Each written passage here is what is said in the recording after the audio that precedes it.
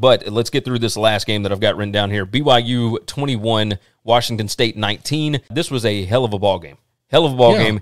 And a lot closer than I thought. This was a team in Washington State that was fired up because of everything that had happened to them. I believe there was extra motivation for them to try and get this win. BYU, I think, was just the overall better team. Looking at the overall stats here, and this will tell the storyline of the game, and that is BYU, who was a 4-point favorite at kick, only won 21-19. They won yardage 385 to 350.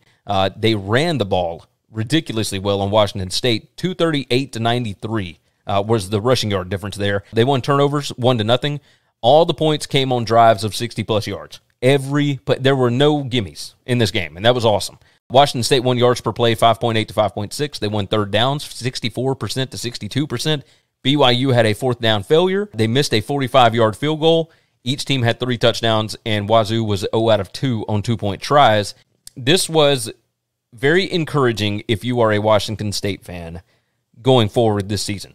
I don't think that there is anything that crazy that would keep them from winning, 8 ball games this year. Like, there's a way that they could certainly not win 8. There's a way that they could not win 6. But I tend to believe that this program, the foundation has been built for them to be pretty good. Not just, I think it started with Leach, but I think that the program itself has been built up in such a way that whoever comes in is going to be able to have success fairly quickly. I mean, it was kind of the same with Nick Rolovich, right? Normally it takes a long time at Washington State to shift to whatever your philosophy is. And in this situation, I kind of lean that Washington State has built up their football prowess quite a bit. And even in a loss to BYU, I think it was certainly commendable the way that they played. How did you feel about it? Yeah, I mean, I guess I agree with that. It is commendable. I don't know that it's sustainable. So part of me thought that, and then part of me was leaning the way that I just talked. And I think, I mean, you have, obviously it all is based on making the right hire. I think Rolovich was the right hire, regardless of all this other political crap that is going on. Rolo's a good football coach. And if you continue to hire good football coaches, like, you've already got a foundation built there that they're going to be pretty good. Looking at Washington State's schedule coming up, they are sitting at 4-4 on the season right now, but they've got at Arizona State and at Oregon in the next 2. They've got at Washington and they got Arizona. I could see them winning any of those games, like any of them.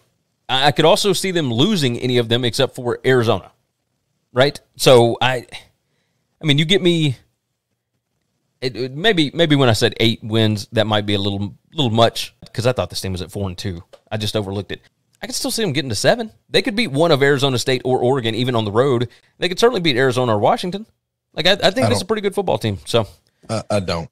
Maybe it was just a 1-game sample size that they were, right in the ball game with BYU. But either way, we shall see. We shall see. Thanks for listening to the Winning Cures Everything podcast. The website is winningcureseverything.com, and if you want to connect with us, we're on Twitter at GaryWCE, at Chris B. Giannini, at Winning Cures, or you can email us, Gary at winningcureseverything.com or Chris at winningcureseverything.com. Subscribe everywhere you need to subscribe, and we'll see you soon.